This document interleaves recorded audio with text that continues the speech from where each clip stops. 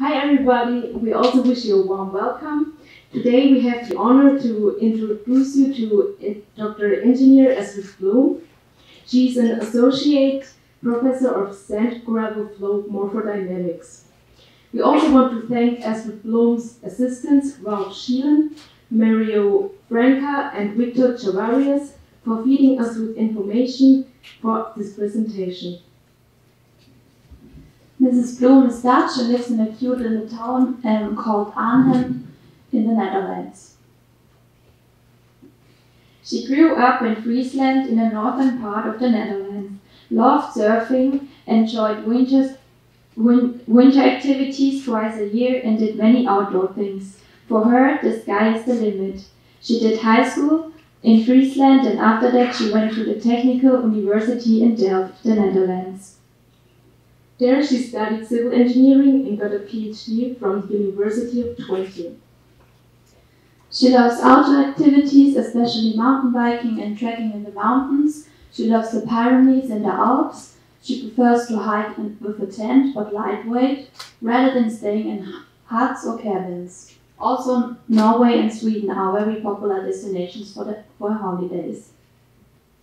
Her star sign is Leo. Characteristics of a Leo are, for example, self-confident, energetic, purposeful, enthusiastic, and full of life energy. You may ask yourself why Barack Obama is on the slide right behind me. Well, fun fact, they are born on the same day, the 4th of August.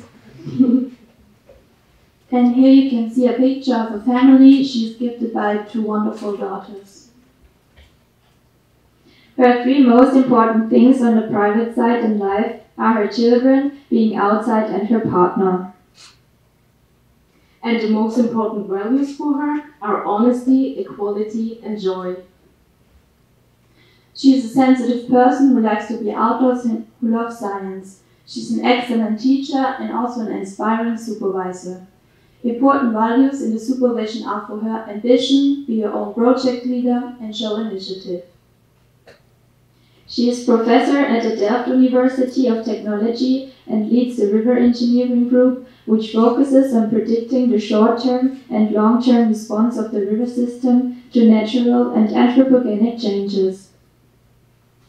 Dr. Engineer Astrid Blom investigates changes in the riverbed caused by the interaction of the current and the sand-gravel mixture on the bottom.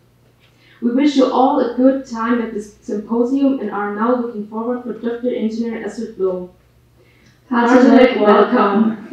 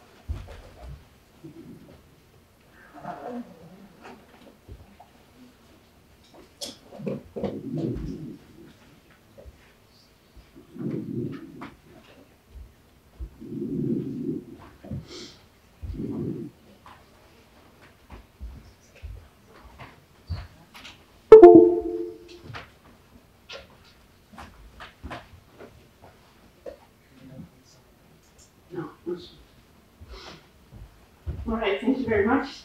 I asked Maximilian for some tissues because the personal presentation was very personal, and it also has to do with the fact that personally I'm in a difficult situation with one of my daughters.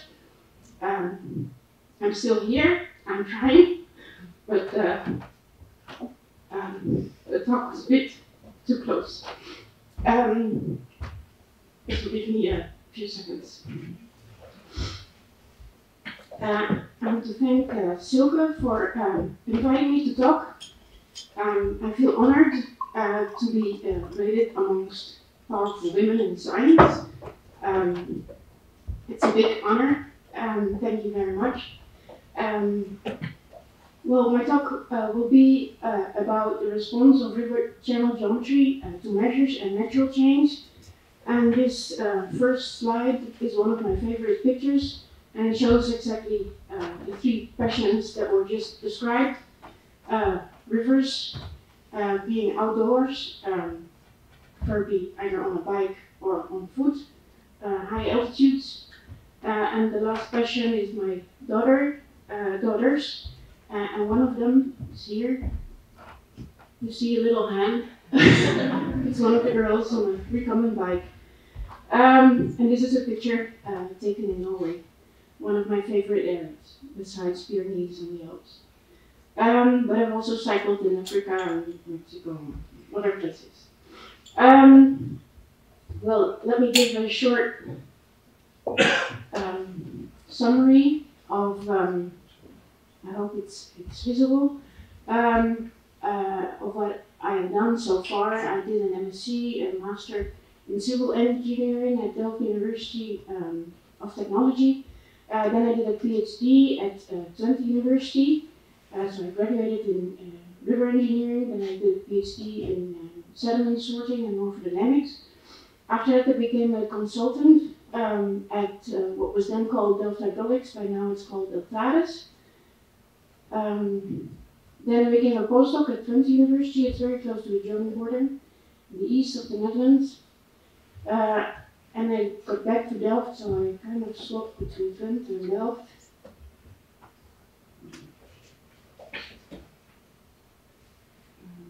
This is short. Yes.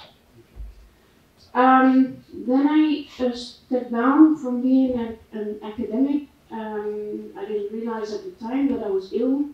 I had Lyme disease, and I managed, actually for a long time, not just this period, and I managed to recover, and I should say this is one of my bigger achievements, actually bigger than my achievements in science. It was a big struggle. It was Lyme disease, and some of you may know how big the struggle can be if you're dealing with that. Then I got back into academia, so people were still confident in me as a person and as an academic, and I got reappointed at Delft University. I got a sponsored grant, which is a grant specifically aimed at women. And one of the nice things about this grant was that the Dutch Science Foundation only offered me and the university the grant under the condition that the university would hire me as an associate professor. Then the rector of the university said, well, okay, we'll do that. And then I got hired as an associate professor. It was a little bit early for me, but it was a help. It helped me. After that, I got some more grants that enabled me to hire PhD students and postdoc researchers. And together with them, I've worked on mainly river channel geometry and results that I'm going to share with you today. So I'm going to talk about river channel geometry. Why is this important? It's important because we need to understand how a river channel responds to measures and natural change. We need to understand how it responds on the long term, also because the response on the long term will help us understand what happens in between. So it helps us to understand the transient river response to measures and natural change. It also helps us to understand and interpret deposits of ancient streams. And it helps us in working with rivers rather than working on them. So this could be the first statement about nature-based solutions, building with nature. So it was already mapping that first suggestion on building with nature. And my work on this topic has, I've published it in three recent papers, and regarding academic output, those are the nicest publications and the ones that I've enjoyed most working on. So I will talk about those results today. I have 4 topics. The first one is a general topic on how rivers respond to change, about the equilibrium state. The second topic, the equilibrium state of a river profile on a variable flow, and the final one is quasi-equilibrium state. So it's close to an equilibrium state, but not quite. But I will explain a bit later on. Now, how does a river respond to natural change and measures? There's 3 ways a river does. First, by adjusting its slope. The second type of change is by changing its channel width.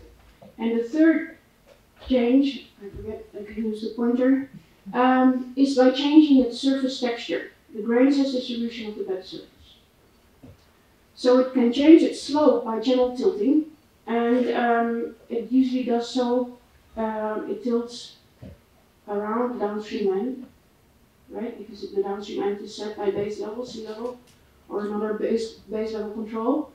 But it can also change its sinuosity. And by changing its sinuosity, it can change its length. It can become longer and shorter, and so it can change its slope. It can change its channel width by a difference between the inner band accretion rate and outer band erosion rate. And it can change its surface texture by fining and coarsening its surface. Now, it's important to realize that the 2 middle types of change, so sinuosity change and the net change of channel width, are both related to river planform. And the types of rivers that we deal with, especially in countries like Germany and the Netherlands, are engineered rivers, where planform is fixed.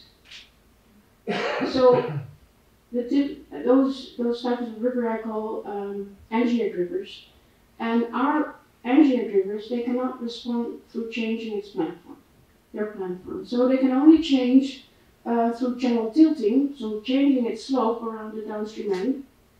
So if it's enlarging its slope, it's creating aggradation, right? That level increases, for instance, and it can change, the river can change its bed surface texture. Now, here I show an example of what I mean with an engineered river. Here you see 3 images of the Oberrhein, just downstream from Basel.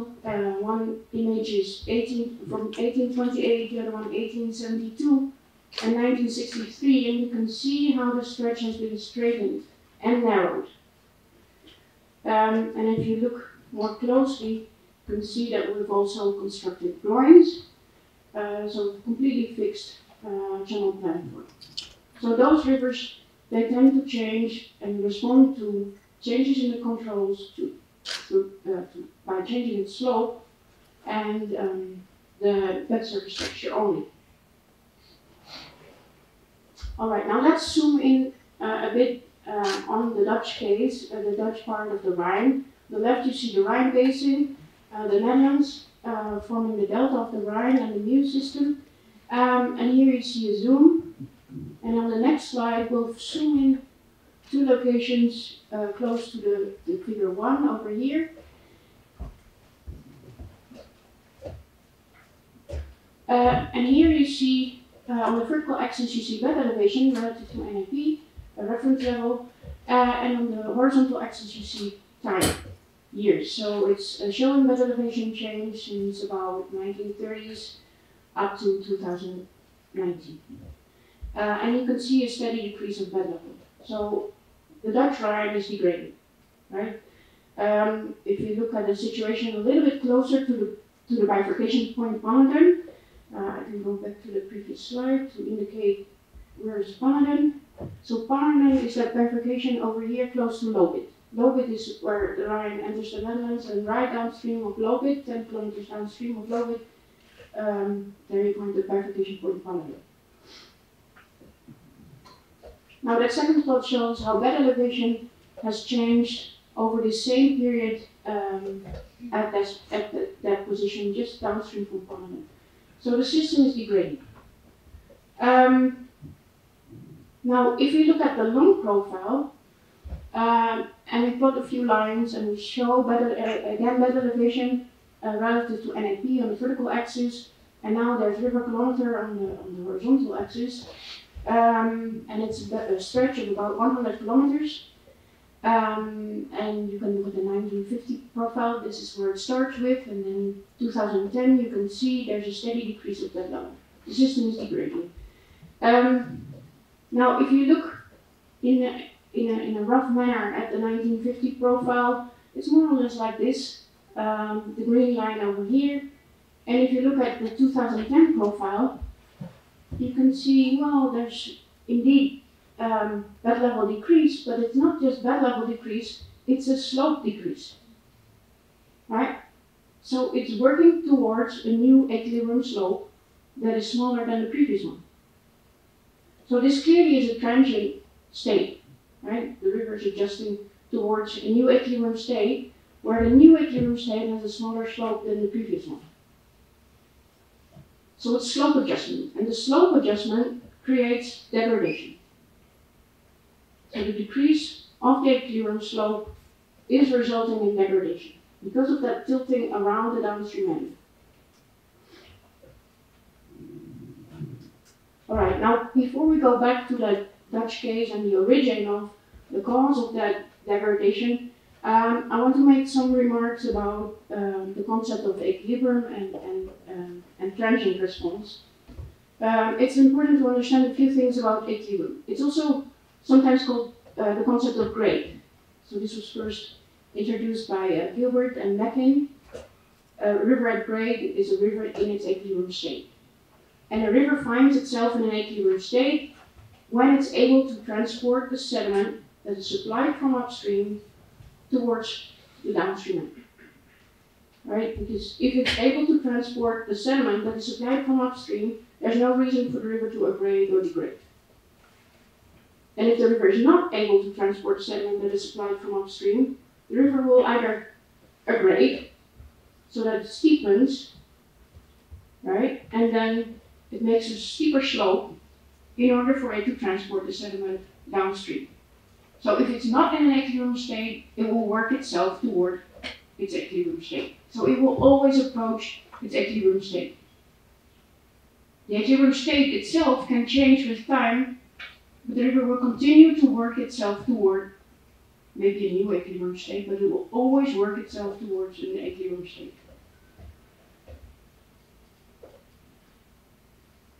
Now the controls of this equilibrium state are the flow duration curve. This means the statistics of the water discharge, so the range of discharges and the probability of occurrence of each of those discharges. So it's like the probability density function of discharges. The gravel and sand flux, or portion and gravel, but anything that is not washout, and the downstream base level, the downstream water level control. So those are the controls. And typically these controls, they vary with time, and if they vary around stable values, the river is able to approach a dynamic equilibrium state.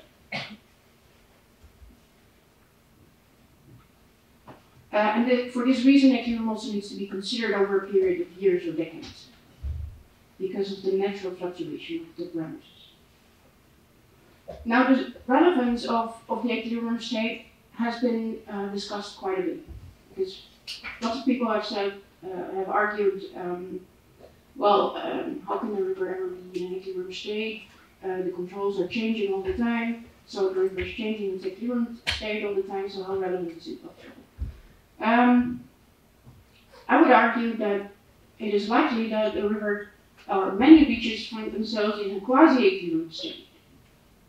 So the controls may slowly change, but the river can follow that change slowly. And if the controls change slowly, still varying around some mean level, the river can follow that with a response at the same time scale. So if the response of the river is fast compared to the rate of change of the controls, the river is likely to be in a quasi-equilibrium state.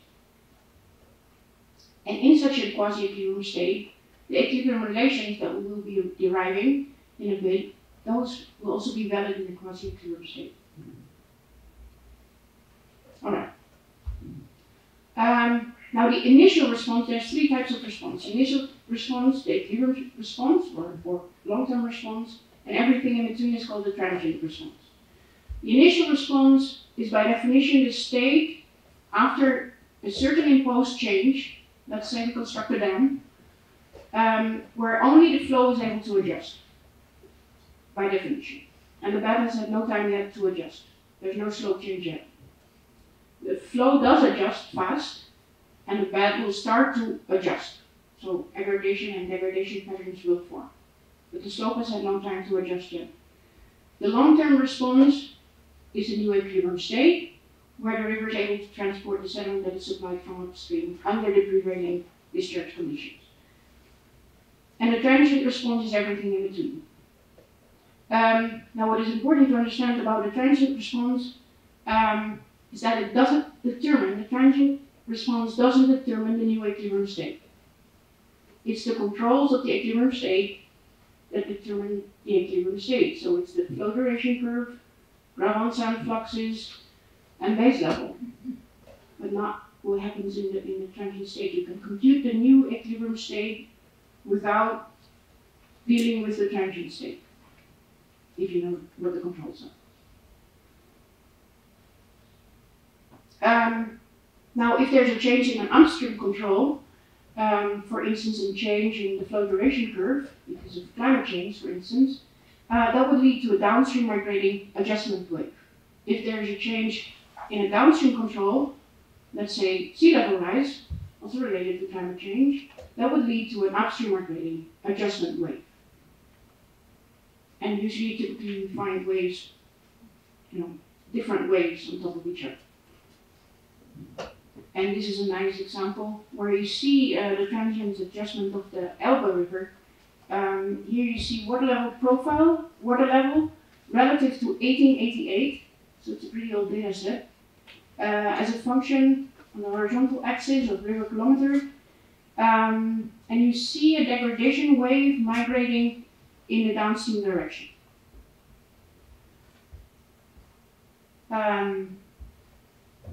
If you look carefully, you might also want to see something migrating upstream from here, but I wouldn't dare say anything about that part. But this is another typical example of a transient response. Now let us go back to the case of river training. We've done quite some river training in the past, in the Netherlands as well as Germany. And this image shows, for the Dutch part of the Rhine, the amount of floodplain area. So this color over here is the amount of floodplain area that was taken from the river. And that's quite some area. So it's the amount of floodplain area taken since 1850. And besides the amount of floodplain area that we have removed, we've also installed the groins, and so further narrow down the system. Now, what can we expect as a response to such river training? I'm in trouble.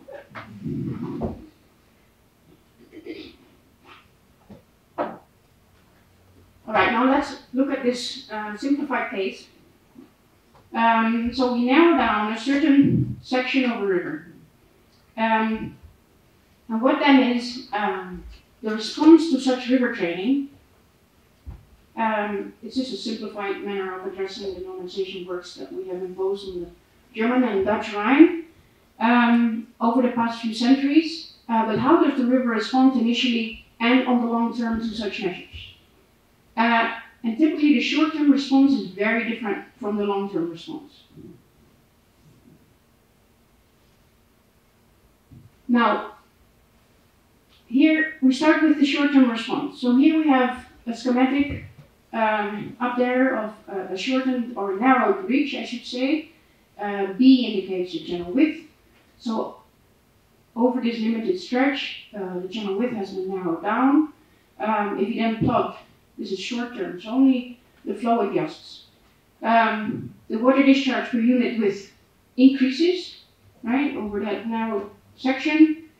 The equilibrium flow depth increases where the water discharge per unit width is larger. We can also plot the equilibrium flow velocity by dividing the water discharge per unit width up there by the equilibrium flow depth. Of course, the water level profile will not follow these steps. It will create backwater curves, right? So it will form an M2 backwater over the narrowed reach, and it will form an M1 backwater upstream from it. And then if you divide the water discharge per unit width by the blue line, by the flow depth, you find the plot for the initial response of the flow velocity. And this is what you then find. You can repeat it, but we don't want to spend time.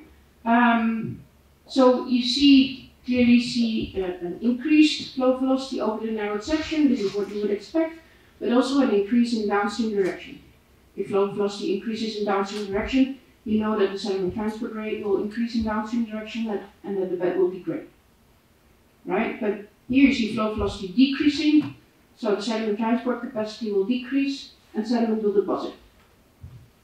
So we foresee aggregation upstream from the narrowed reach and degradation in the narrowed section. But what is important also to see is that over the narrowed reach and upstream from it, the flow depth increases.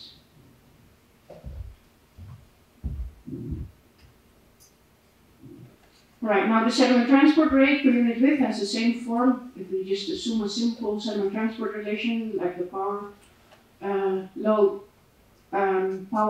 load relation, it has the same shape as the flow velocity profile. If we then plot this gradient, because we want to arrive at the X-ray equation, we want to look at the initial aggregation and degradation along the river as a response to large-scale narrowing. So we look at the spatial gradient of the sediment transport rate. So here you see the sediment transport rate, the spatial gradient going down. Here is a sharp increase of the sediment transport rate. So here we plot the spatial gradient, and in order to arrive at the eta dt, so the initial change of bed elevation, we take the reverse of that. And then we find that what we already anticipated, that upstream we find aggregation, in the narrowed section degradation. Right? So this is how you arrive at the initial response to such a measure. You can do that for any measure. But initially we see that flow depth increases in the narrowed section and upstream from it. Alright, but if we now look at the equilibrium situation, it's almost opposite. Now here I just plotted, but we will be deriving the relations for this situation, for the equilibrium state. But here you can see that in the new equilibrium state, for such a simplified case, super simplified, we'll see that, but it does help to understand the physics of the response. In the new equilibrium state, flow depth here has decreased rather than increased. And you see degradation in the narrowed section, and even upstream from it. Well, we'll figure this out, why this is. So let us derive some relations for the equilibrium state.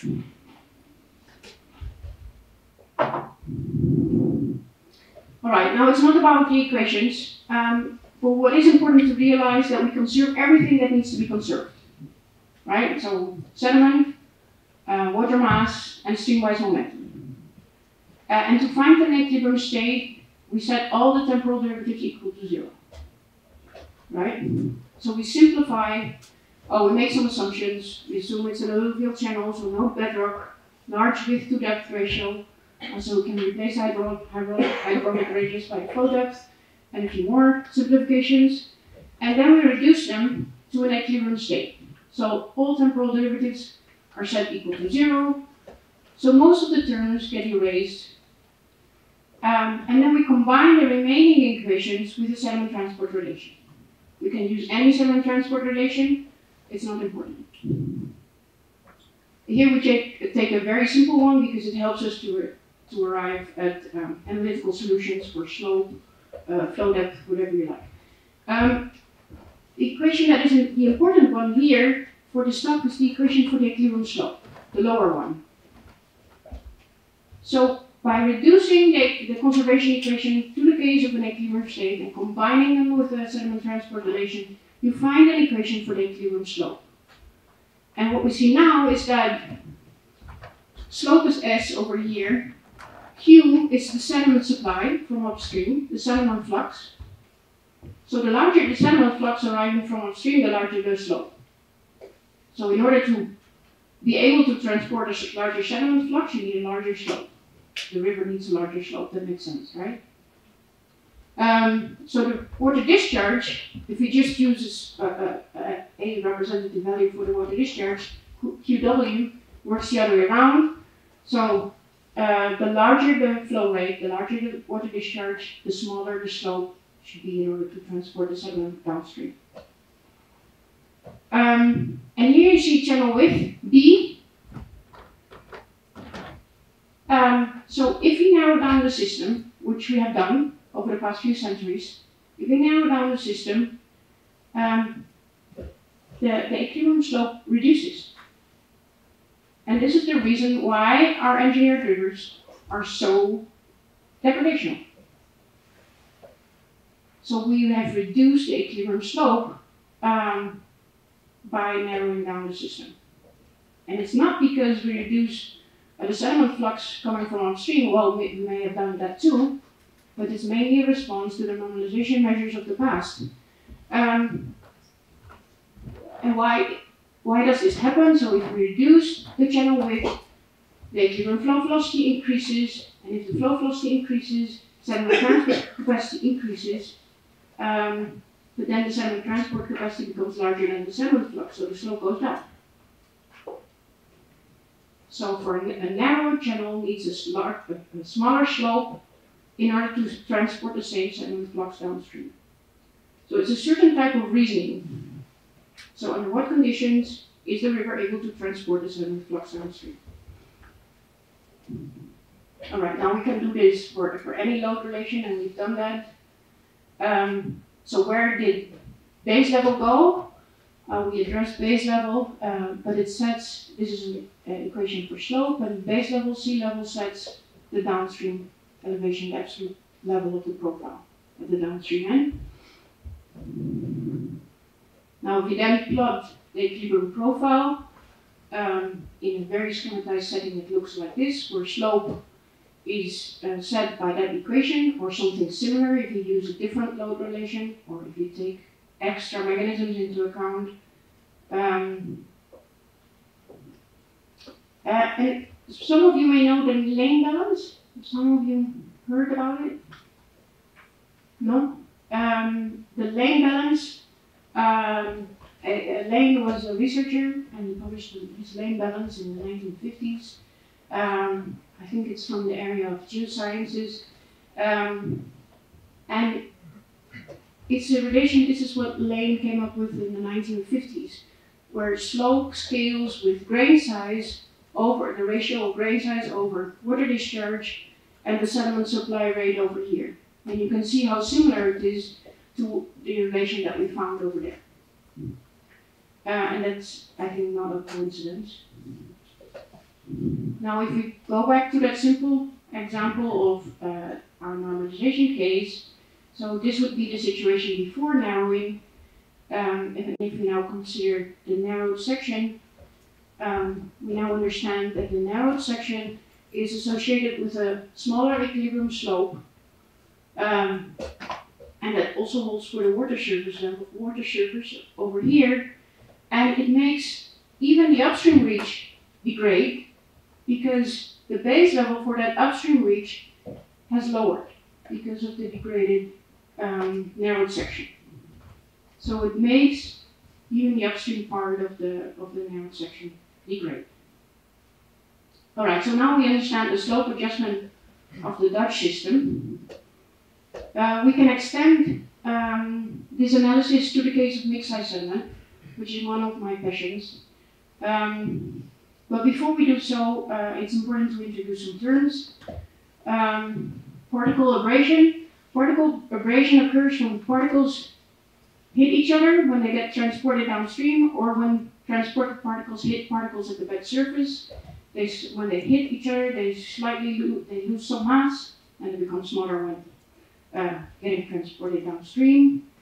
Now, grain size selective transport is another term for saying mobility depends on grain size. So usually the fines are more mobile than the coarse sediment, and it makes the load, the transported sediment, finer than what you find at the bed surface.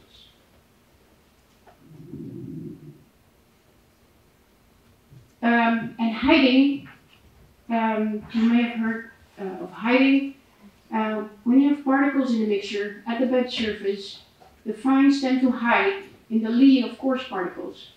And the coarse particles, they become more exposed when you compare to a situation with only coarse sediment. So the coarse particles become more mobile than in a case with only coarse sediment, and the fines, they become less mobile than in a case with only that fine sediment. So hiding actually counteracts grain size selectivity. It makes the mobility difference between fines and coarse smaller.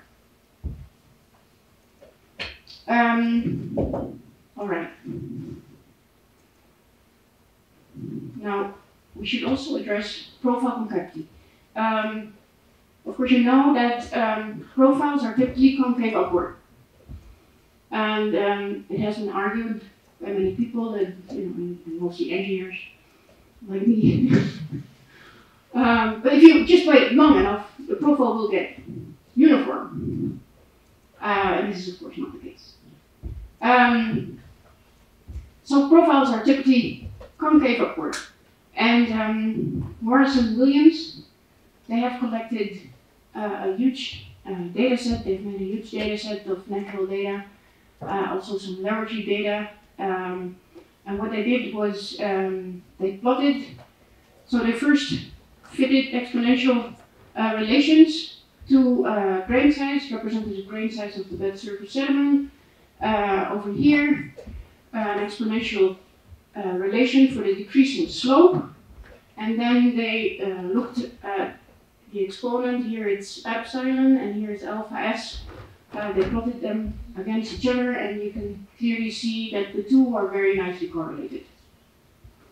So the downstream finding coefficient, it's called alpha s, is very nicely correlated with the profile concavity coefficient.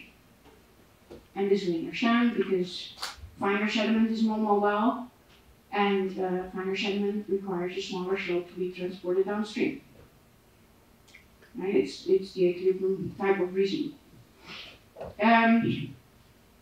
There's many other reasons for profile concavity. Profile concavity arises due to tributaries, abrasion and selective transport. We'll get to that. Delta progradation, but here we focus on abrasion and selective transport. And Mackin was the first that made a statement on the relative importance of abrasion and grain size selective transport regarding profile concavity and downstream finding. So what he argued was, he said that in a graded state, in an equilibrium state, it's particle abrasion that reduces grain size in the downstream direction, and it's grain size selectivity and mobility differences that make finer sediment require a finer slope, a smaller slope to be transported downstream. And this we understand, but then afterward there were many researchers that said, well, this cannot be true because we see such sharp decreases in slope and bed surface grain size, such sharp decreases, or how you say, a large decrease over very short distances, that can never be attributed to particle abrasion. And that's true. The difference between the two camps or groups is that one talks Mackin and astrology, they talk about the equilibrium state. And the second group or camp talks about the transient state. So both arguments are true. But here we're talking about the equilibrium state, and in order to extend it to mixed size sediment, we need to add one conservation equation. So we now do not only consider conservation of bed sediment mass, but we consider conservation of gravel mass and sand mass at bed surface.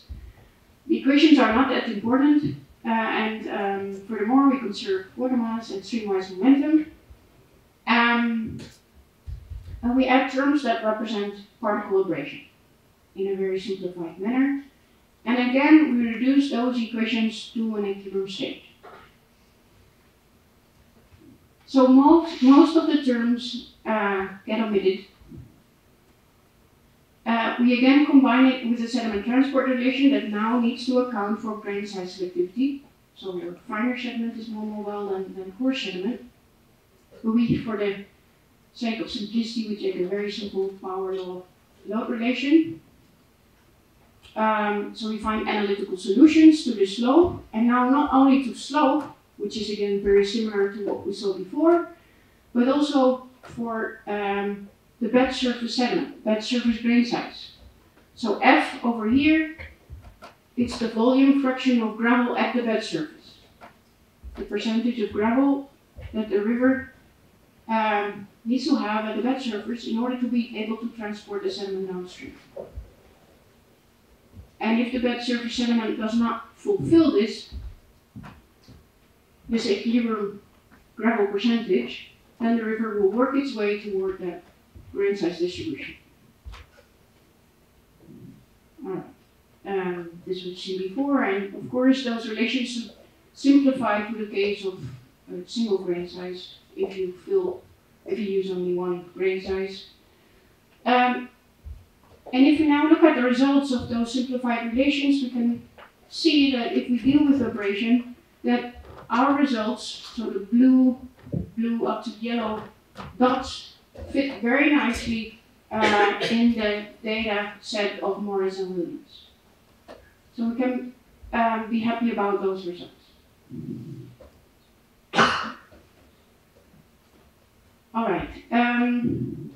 Now, up to now, do I get a sign when I'm running out of time? It's okay. It's okay? Okay. So up to now, we dealt with engineered rivers, right? So we imposed channel width. So we dealt with German and Dutch type rivers. But what happens when we deal with natural rivers? Which of course we prefer, but then we have an additional degree of freedom. It's also channel width that can change and that can adjust in order to allow the river to transport the sediment downstream. And we lack an equation, right? So we can either add a relation, but we're not too confident, what we should use. So until we're more confident about what we should impose, I've decided to look at systems that can either adjust through adjusting slope, or systems that adjust primarily through changing their width and do not adjust slope. Now here you see how a river would respond to a change in some kind of representative discharge. So this is still a case with a constant discharge, but we take a representative discharge, and here you see that for a larger value of the water discharge or flow rate, the river needs a smaller slope to transport the sediment downstream, the same sediment flux downstream. This makes sense. Now, if we look at a system that only adjusts through channel width, through adjusting its channel width and not by adjusting slope, for instance, because it's a large river where slope is set by the valley slope, and it takes a huge amount of time to adjust slope. There you could maybe expect that the river will adjust through changing its channel width. You can see that if the flow rate would increase and the same sediment flux would be arriving from upstream, the river will start adjusting its channel width. It will start to increase its channel width. If it doesn't do that, if it doesn't adjust its channel width, the sediment transport capacity would become too large, it would start to degrade, and it would not be an equilibrium state. So this is only showing the equilibrium state.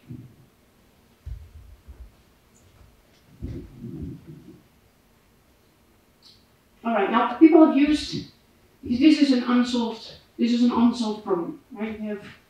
We lack an equation. We don't know how to close this set of equations. People have used various closure relations, but it's still an unsolved problem. But what we do see that if a channel responds to change by adjusting its channel width, it's very sensitive. Right? Channel width is very sensitive. All right. And what maybe, well, these are just some hypotheses. But if you look back at this this schematic of how a river adjusts to change, I would guess that if you would move from here, this type of adjustment in this direction, I would say there's an increasing amount of sediment volume involved in the change. And if the amount of sediment that needs to be either removed from the system or added from the system, if that increases, then I would also expect the time scale of adjustment to increase. And maybe the type of change that requires the smallest amount of sediment displacement, maybe it's the more likely type of change. So I would expect natural channels to adjust through changing their width rather than slope. But our engineered systems cannot do that, so they adjust through changing their slope. Alright, if I'm fine with time, we can move towards a variable flow rate. Because of course we know that we cannot represent the flow rate with one single value. But I should say that we've tried to do that. Now we've tried to find values, representative values for the water discharge. And when we use representative values for the water discharge, we always need to be careful because we need to state clearly what we want the water discharge to be representative of. What should it reflect? Right? People have used bankful discharge as a representative value, effective discharge, discharge associated with certain recurrence interval, formative discharges for several features in systems, the slope equivalent discharge. So this is the approach that we are taking in the remainder of this talk. So the slope equivalent water discharge is that value of a constant discharge that for the given sediment flux arriving from upstream would end up with the same equilibrium slope as the full hydrogram. It was first introduced by De Vries and later used by Doyle and Shields. There's a half-load discharge, channel forming flood. So there's many values. Before we move on, we also need to distinguish between three typical segments if we're dealing with variable flow. So if we deal with a flood wave that is fairly well lengthened, so we're in the lower parts of the basin, right? So the flood wave has widened or lengthened, as you would like to say. We can assume that the water discharge is more or less constant along the ridge. Although it varies with time, we can assume it's more or less constant along the ridge. So this is a safe assumption to make for the Dutch system. I'm not sure if in the German Rhine it has lengthened enough. But if your reach is limited, you can make that assumption. But if you look at the downstream reach, this is clearly dominated by base level, right? By sea level. This is what we call the backwater segment. Then upstream from this point, we call that part the quasi-normal flow segment. So despite the temporal variation of the flow rate, the flow is more or less uniform. So it moves up and down with increasing and decreasing flow rate, but the flow is more or less uniform. And upstream from that is what we call the upstream boundary segment. People have called it the hydrograph boundary layer. There's various terms for that region, and this is the region where there's a mismatch between the temporal variation of the sediment supply and the temporal variation of the sediment transport rate that is associated with the normal flow segment. But I will get back to that. It has some relevance for also for flume experiments, numerical computations, but it's also something that is physical and we see in the field. Now, this is an animation, if it works, and it shows the dynamics of the equilibrium state in the 3 segments. So it's mimicking the equilibrium state under conditions of a varying flow rate. And what is important to say, so the flow rate is varying, the sediment supply rate is also varying at the upstream end, and the rate of change of the bed level has been multiplied by a factor of 25, otherwise you wouldn't see much. So everything is distorted. Let's see if I get this going. Yes. It doesn't repeat. So with an increasing flow rate, you see that in the backwater segment an M2 forms, and the sediment that has built up in the backwater zone is washed out towards the sea. Let me show it one more time. No.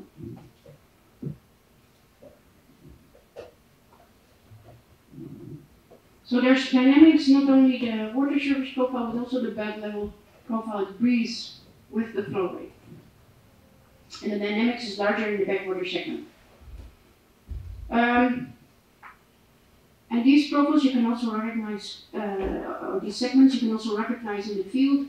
And on the next slide I will show a fairly old map of water level profile of the Benue Niger system. So it's this branch over here, Benue Niger over here.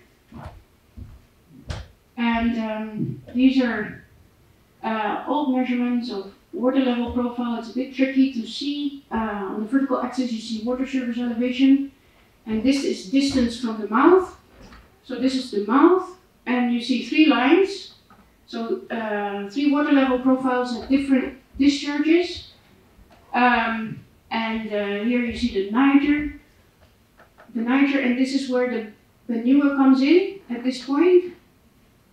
This is Lokoja, this is the confluence between the Benue and Niger. You see some other tributaries over there.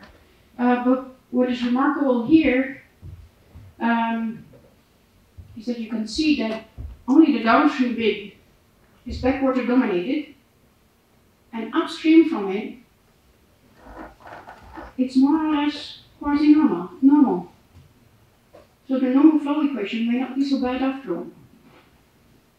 Right? And even those tributaries, you would expect some backwater effects upstream from them in the trunk stream. But, well, they could be small and for that reason not create too much of a backwater effect. But the normal flow equation is not so bad in this case. And those 3 segments are not just a theoretical situation, but actually downstream from a confluence over here, you find a region where the sediment supply will typically have to adjust toward the sediment transport capacity in the downstream ridge. So you find such an upstream boundary segment downstream from confluences, downstream from changes in width, downstream from any change. And you find backwater segments upstream from any change, upstream from confluences, upstream from changes in width. So you find them, and it can also be the sum of the two, backwater effect and the upstream boundary segment. And the normal flow segment is what remains. So where you don't feel the two effects, the other two effects. How am I time-wise? Still good? Okay. Now we can easily extend those relations that we just derived for the equilibrium state to the case of variable flow. And here you see a flow duration curve. So it's probability density of the flow rate on the vertical axis and the flow rate on the horizontal axis. But we like to keep things simple. And for the case of the derivation, we just use two flow rates, the base flow rate and the peak flow rate. And later on we can generalize it back to the full flow duration curve. So this is just for the sake of the derivation. And the most important change here is that now the gravel flux that should be transported in the equilibrium state, so this is the gravel flux coming from upstream, is partitioned between the base flow situation and the peak flow situation.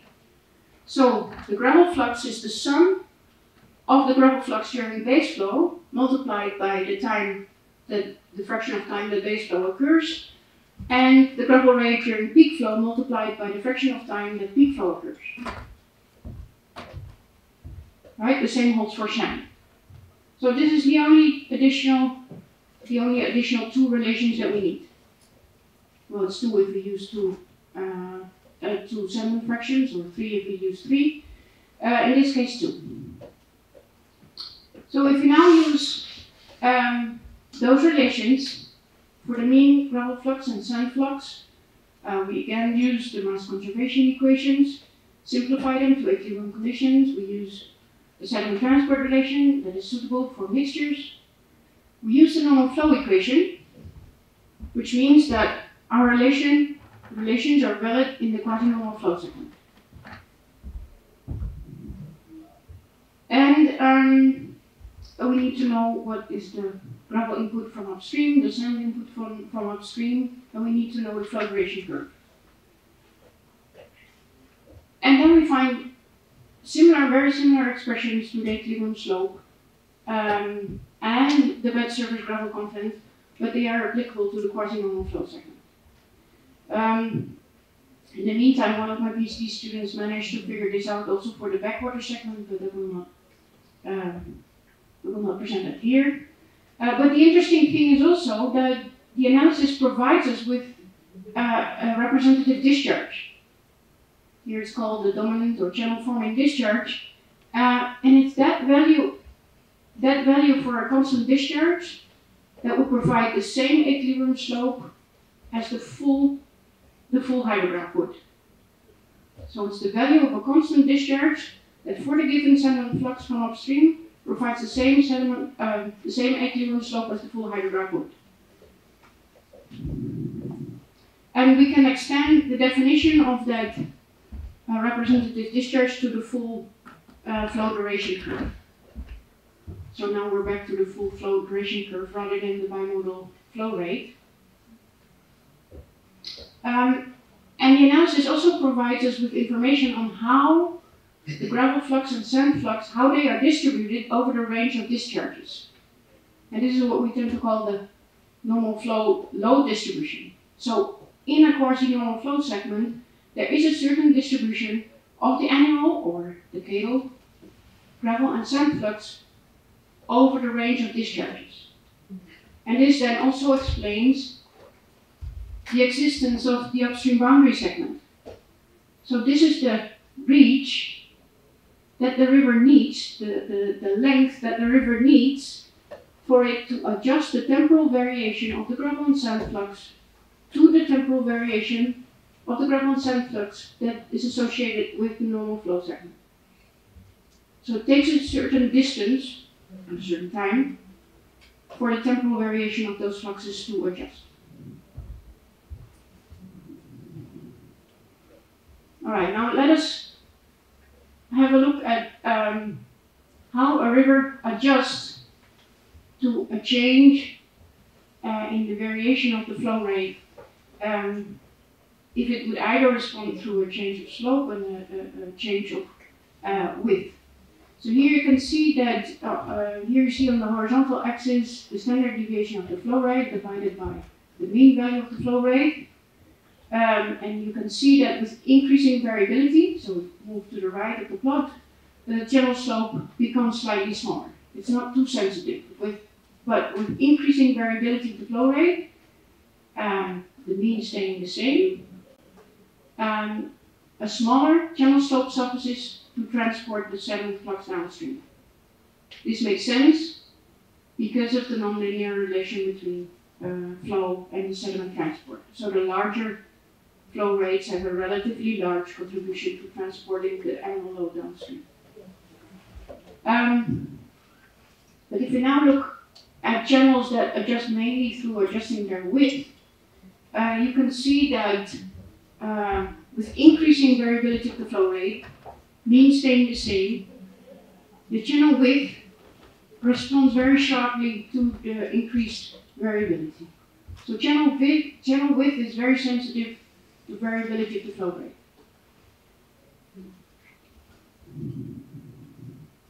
Alright, now this brings me to the final topic, the quasi-equilibrium state.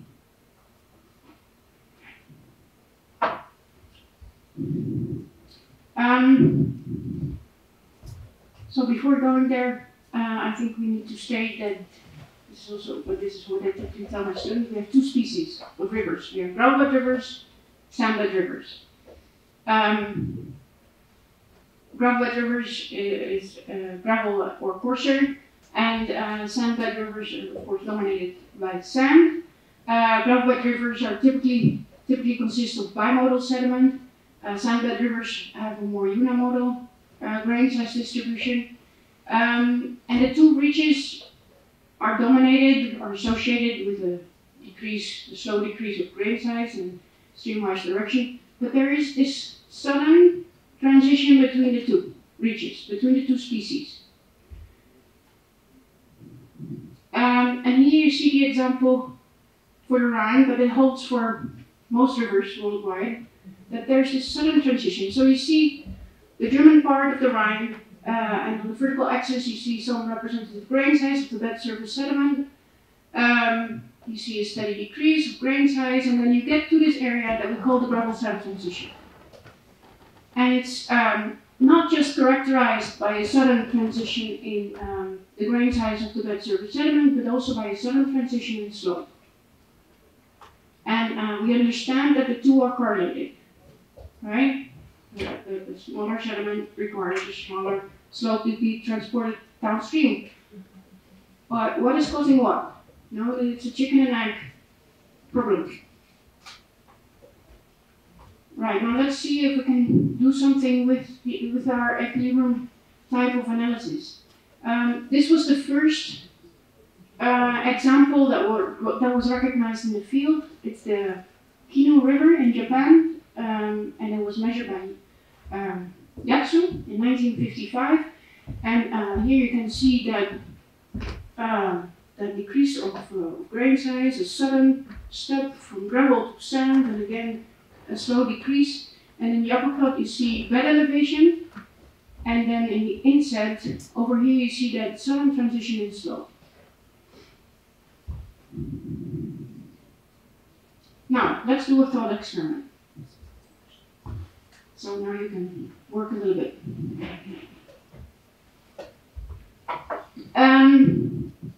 So we consider a very simplified situation. So we neglect about more or less everything.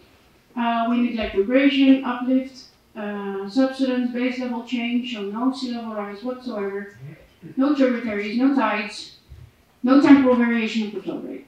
There's not much left, but we have a simplified reach in its equilibrium state. It's a sand gravel type river. So there's a sediment flux coming from upstream, and the slope is its equilibrium slope. Right? So there's no reason for the bed to aggrade or degrade. The river is just fully capable of transporting the sediment flux downstream. Alright. Now, what will happen, short term, long term, if the upstream sediment flux increases? What happens on the short term?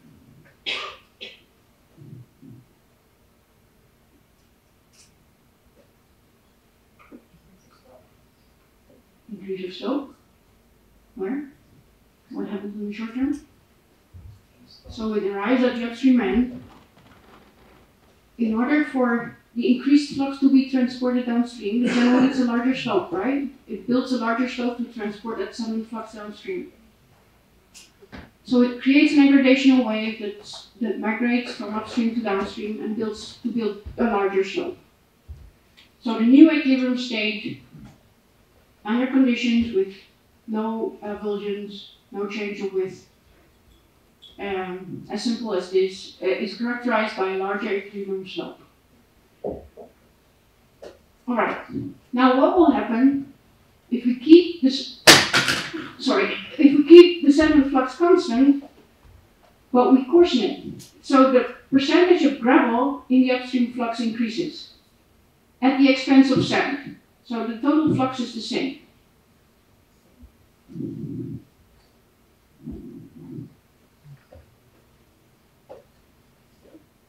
It still needs a larger slope, right? So there will be an aggradational wave migrating downstream. And what else besides the aggradational wave? It will also be a slight coarsening wave, right? Because if the river needs to be able to transport a coarser flux downstream, the bed surface will also coarsen a little bit. So the mobile arbor will get somewhat coarsened.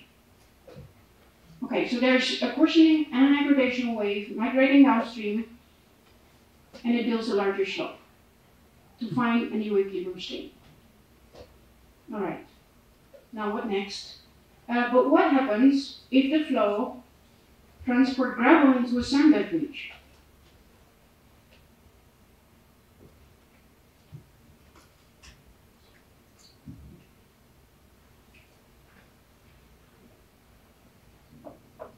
So we start from an equilibrium state, there's only sand.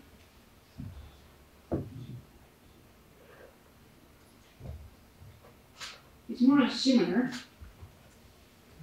It's more extreme.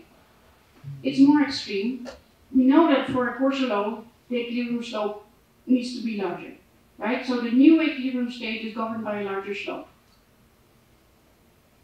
But now we have a gravel wedge migrating downstream, and for the gravel to be transported downstream, it needs a big slope, right?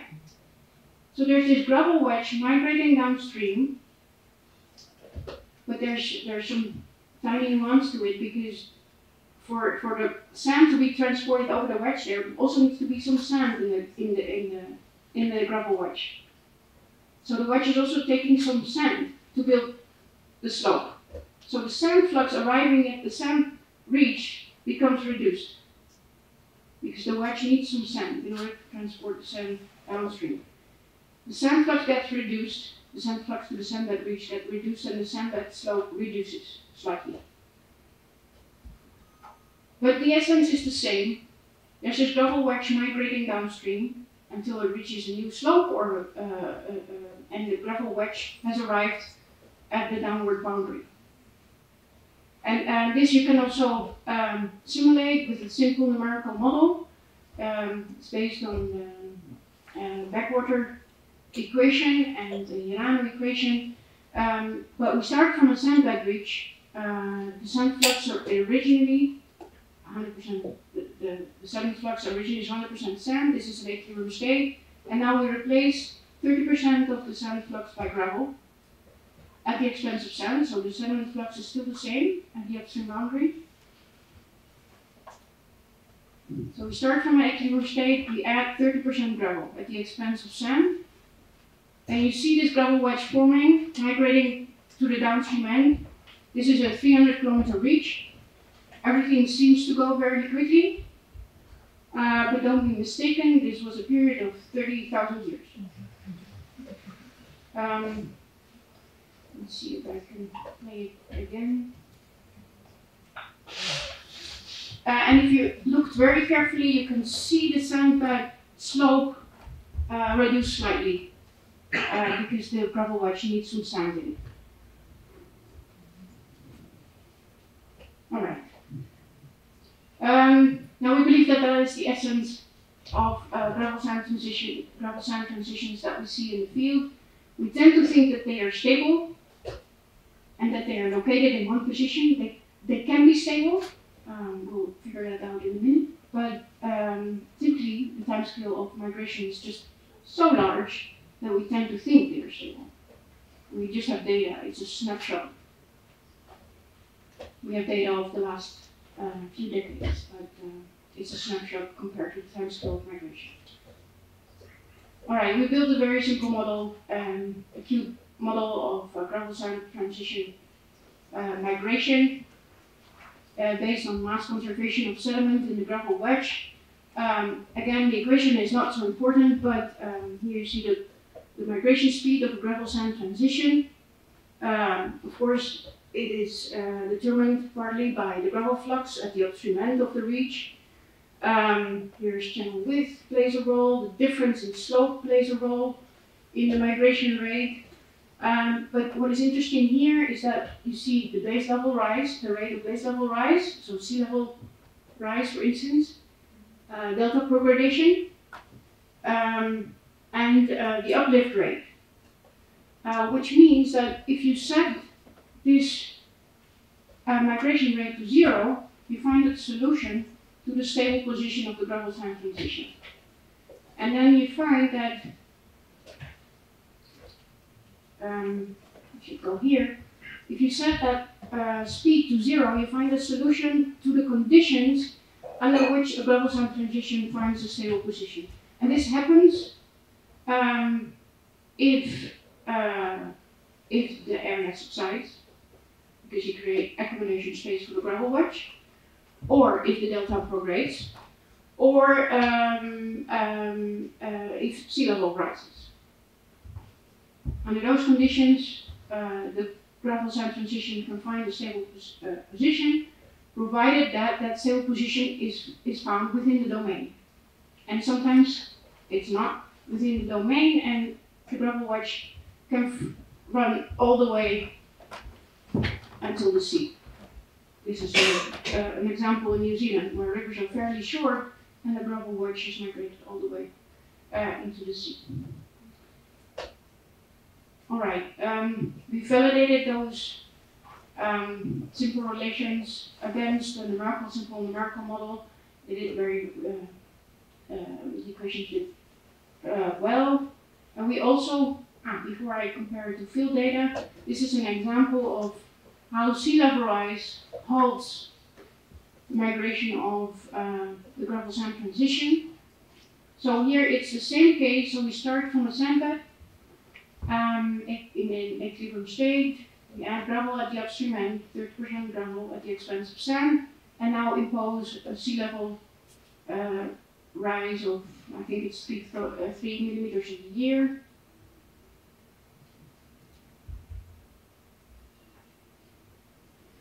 And you can now see that it finds a stable position. It takes a while. So it migrates slower and slower until it finds a stable position. And then if sea level would start to rise faster, that would create retreat of the gravel sand transition. Because the stable position of the gravel sand transition is at a more upstream location for a higher rate of sea level rise. So if you would continue this run with a higher rate of sea level rise, the stable position would would retreat. So now the rate of sea level rise is increased from 3 to 7 millimeters, something like that, a year. All right. We also compared those simple models to field data. This is a case in Scotland. Goes a bit too far to go into the details, and we also compared it to the Fraser River in Canada. All right, that brings me to my conclusions.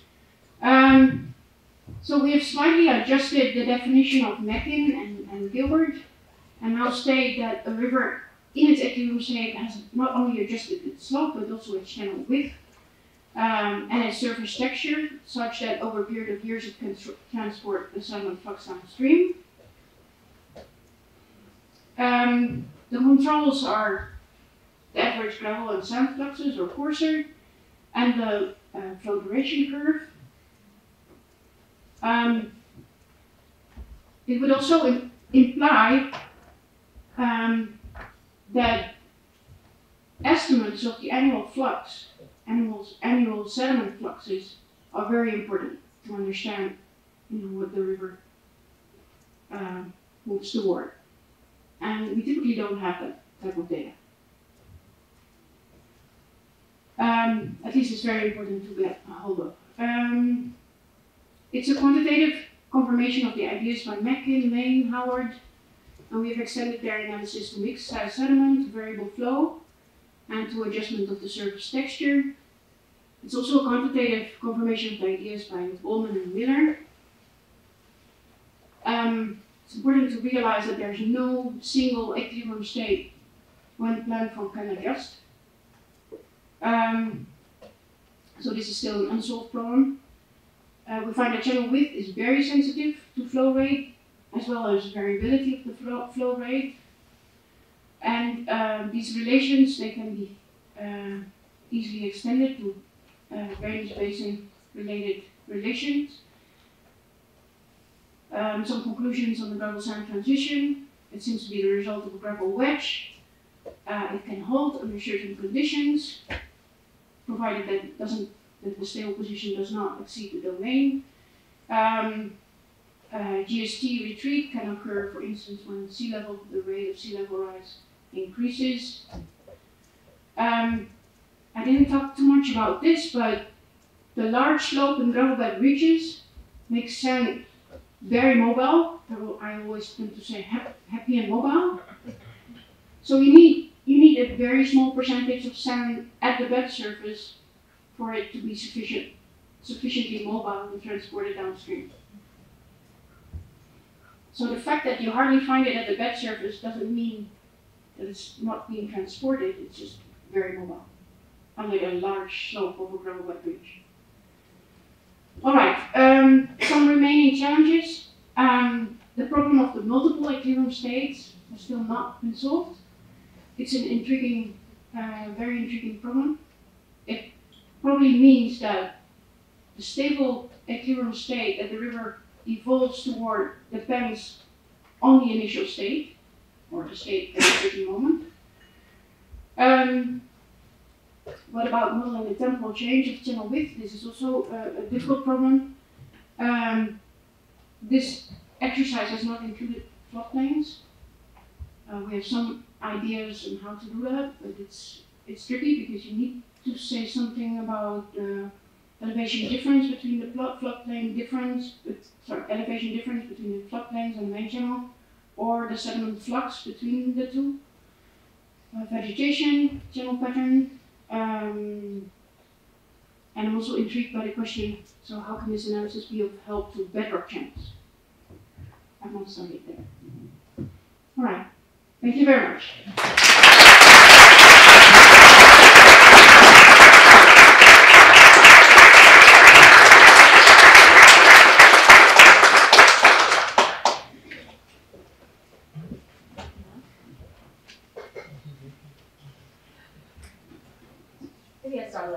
So thank you very much, Astrid, for your wonderful presentation. It was very interesting, and I would have a lot of questions, but maybe you also have a lot of questions. Are there any questions from your side?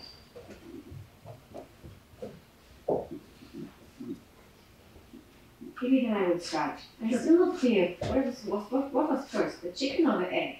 So I'm wondering, you now showed the example of how would the slope change if you change the grain size distribution. But on the other hand, isn't the slope something which is a kind of fact due to topography?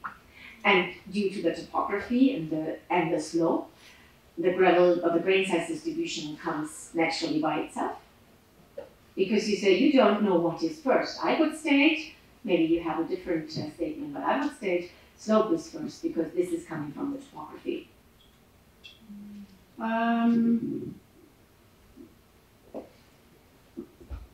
Well, yeah, I was talking about the chicken and egg problem with respect to the gravel sand transition.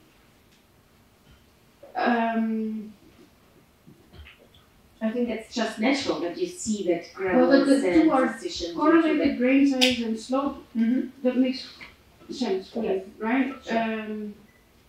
But as soon as gravel is provided to a stream, to a reach, it starts building a large slope.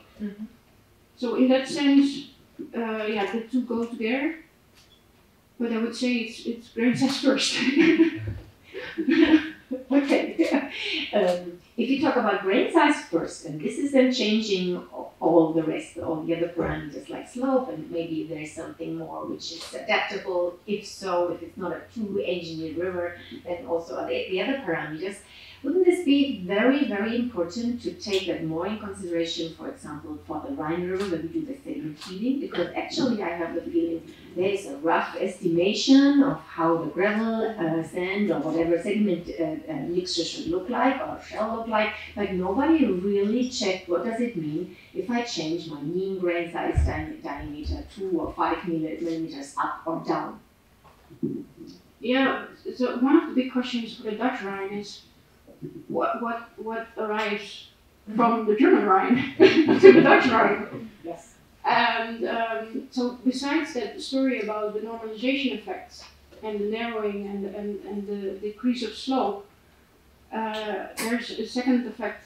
I think it's a hypothesis. I cannot prove it in any way. A second effect where I think that flux is coarsening. And we see that the bed surface in the Niederrhein has coarsened significantly with time. And it can be due to several things. The nourishments, the artificial nourishments of sediment are coarser than what's present at the bed surface. There's degradation, maybe defined or washed out. The system is degrading into Pleistocene sediment, which is coarser, slightly coarser than the top layer. So there are several things that can be the cause of the coarsening. But if the bed surface in the Niederrhein is coarsening, it's likely that also the sediment flux that is arriving at the Dutch Rhine is also coarsening with time. And if that is true, it would mean that the equilibrium slope would increase, and it would be two counteracting effects. So we have a slope decrease going on as a response to the normalization measures of the past, and maybe an increase of the equilibrium slope starting from your side, from upstream, that is migrating downstream. And maybe in a few hundred years, the Dutch Rhine is not quite a sandbed river anymore, but a gravelbed bridge. Okay. So this is what I think, and we're currently doing some bed surface grain size measurements. We've neglected that for a long time. But now we've started measuring again, and what I expect is that we'll see some coarsening. Okay. So it means we should make an appointment for maybe in 200-300 years' time to check again the new slope and the grain size distribution in the Rhine. Yeah. Okay. Any other questions? So, Frank, please. I have a question concerning time scale. I guess after a strong flood, you get a huge change in all the sediments in the system. How long does it take to come back to this original equilibrium time? Is it hundreds of years or thousands of years? After a storm flood? Yeah.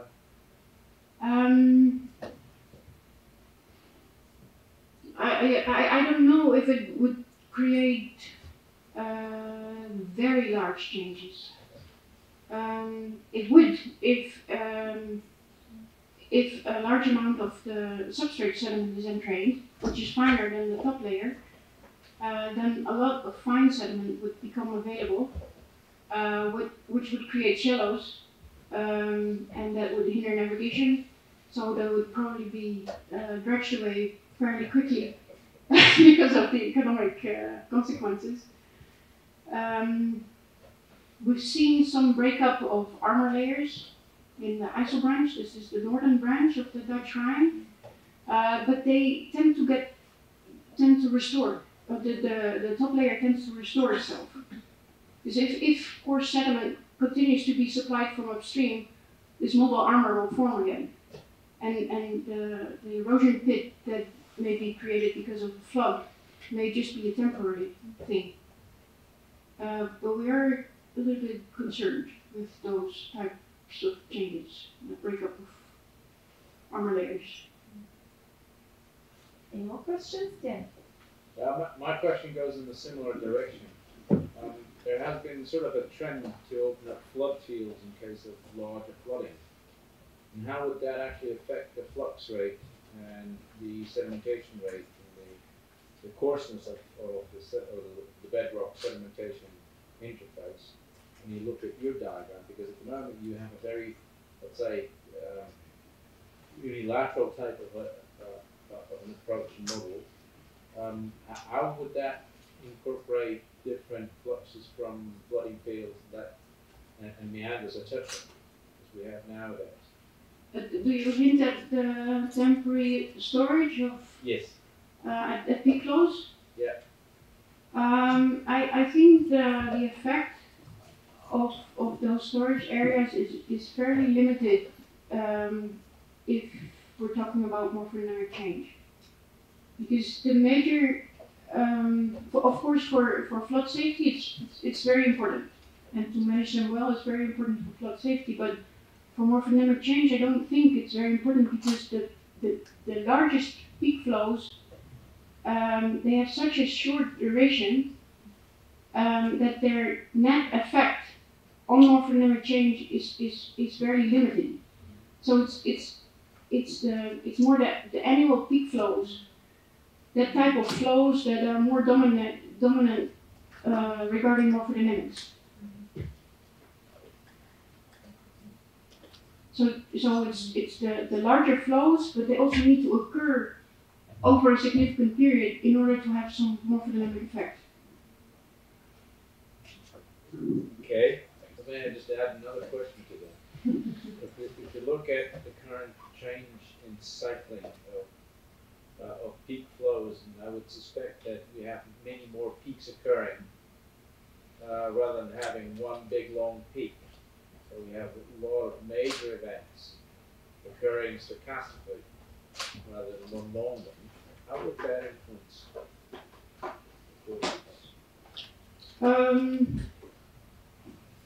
Do you mean the increased variability due to climate change, for instance? And you would relate it to the Rhine River, or you would relate it to smaller rivers, or? So I would say that I would expect the flow rate definitely to be more variable in the future, and the rain-fed component will be larger relative to the glacier component. But and increased variability does have some effect.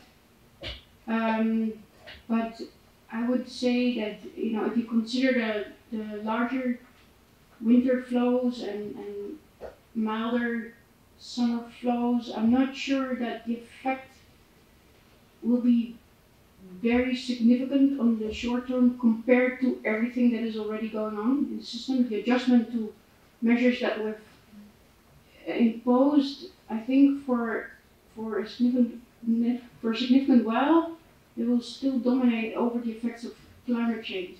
With respect to droughts, the story is different. But those don't affect morphodynamics too much. It's safety, I would say. And I would wonder if these effects that then describe, these short-term effects due to heavy rains, do really have or play such a big role in the Low Rhine, for example, because the catchment is that large. that you don't see these extreme flash events or flash rain events. I don't think that you will see them directly. This is different maybe if you talk about smaller catchments and smaller torrents, then you really see that. Okay, another question, I guess.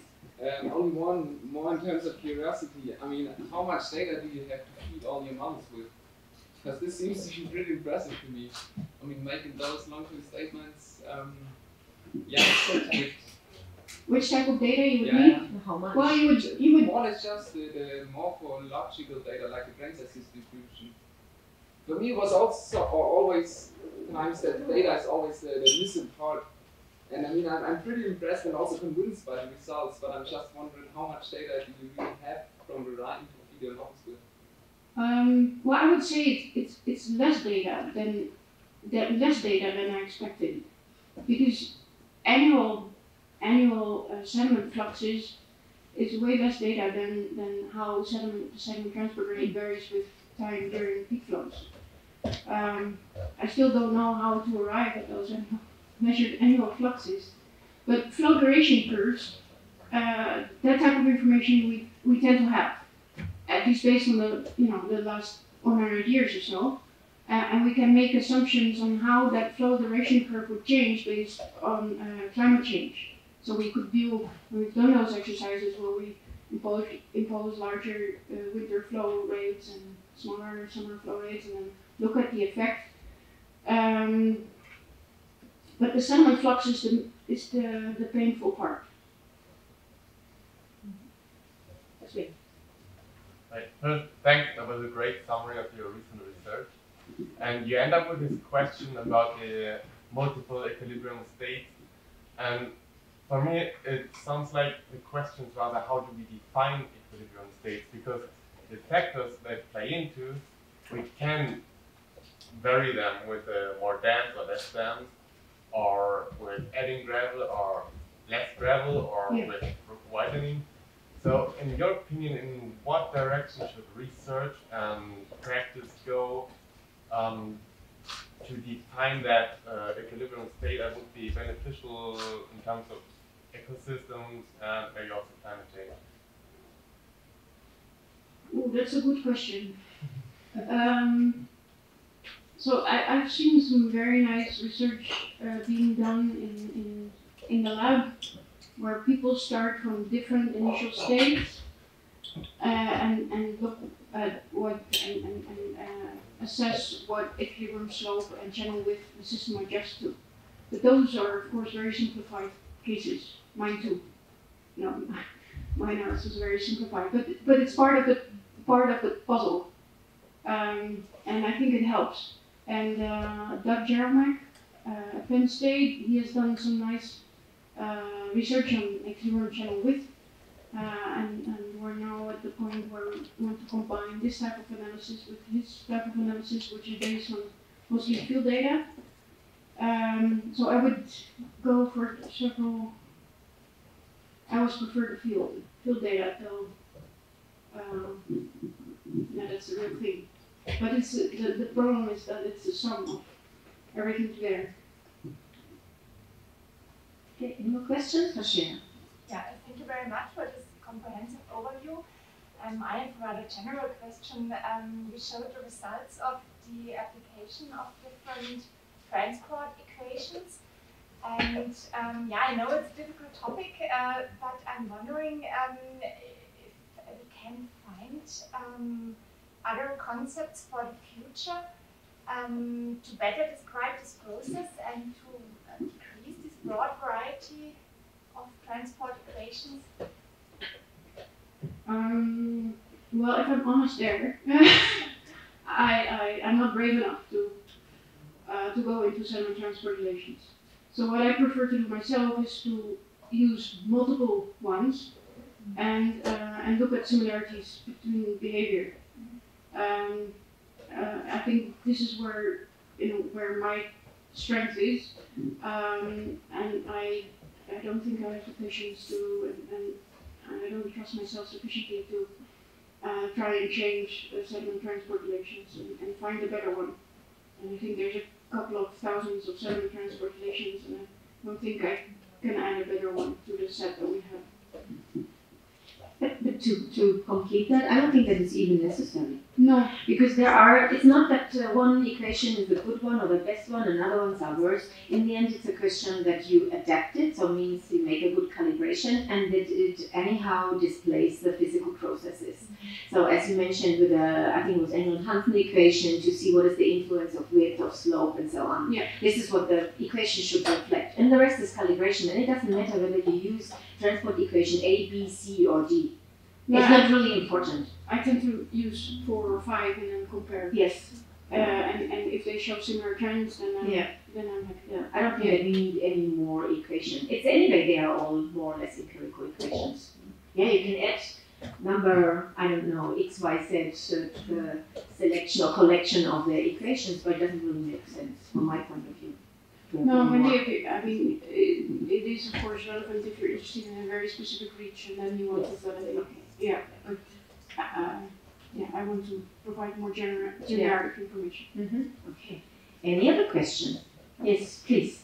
Thank you for your presentation. My concern is more about the water quality. Is there any correlation between the river morphology changes and the water quality and biodiversity? Well, the short answer is yes, but I'm not the person that should respond to this question. There are studies concerning that. Yeah. But I'm not specialized in that area though. No, but there's definitely people that can tell you a lot more. Any other question or comment? Remarks?